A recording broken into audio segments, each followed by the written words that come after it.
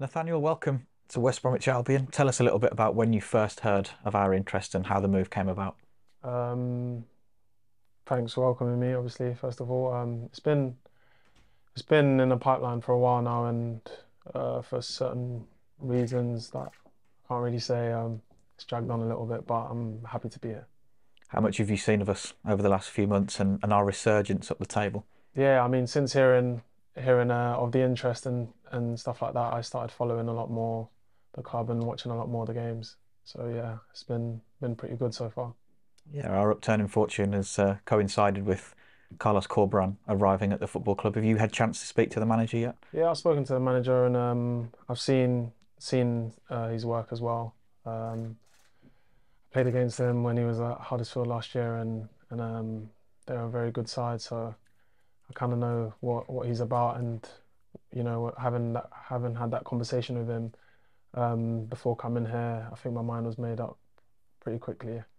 Yeah, he's full of passion, enthusiasm. He loves the game, and if you speak to the other lads as well, they'll tell you that he's got a great eye for detail tactically. Is that something that you're going to thrive off as a player, having a manager like that? Yeah, of course. I think the most important thing as a player is always having that mentality of a blank canvas with whoever you're working with, and I think that's something that kind of drew me to this manager. It's more about still educating and still growing as a player, regardless of your age or regardless of however many games you've played. So I think for me that was something that really drew me, like I said, and his intensity, his passion is something that I got straight away from having conversations with him. So yeah, I'm looking forward to it.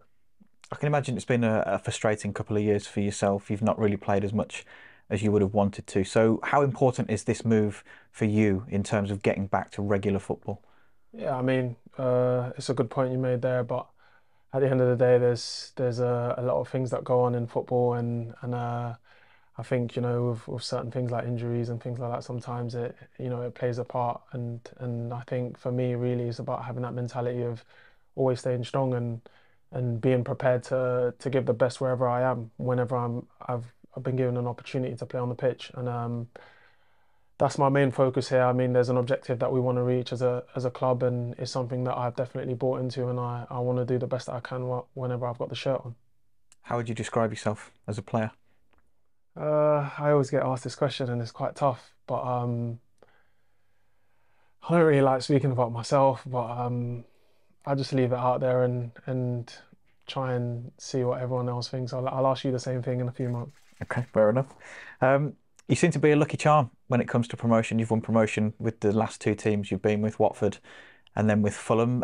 Are you joining a club that you believe has the credentials to challenge for promotion this year and get promoted to the Premier League? 100%, 100%, and I think that's that kind of helped me make my decision as well in terms of I can see the potential of the way things are going and I see the group of players and I just want to play a part and I just want to be able to do whatever I can to help the club.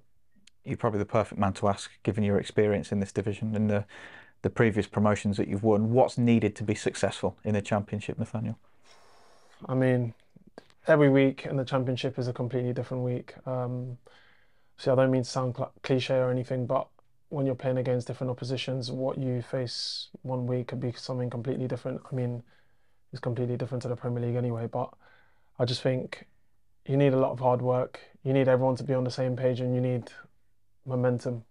I think is probably the biggest thing that I've learned in the years of playing in the Championship, and of course, obviously getting promoted last year and doing it the year before with Watford. Momentum is key, and once you've got that going, it's important to keep at that, and I think that's something that can help drive us over the line if we start getting results.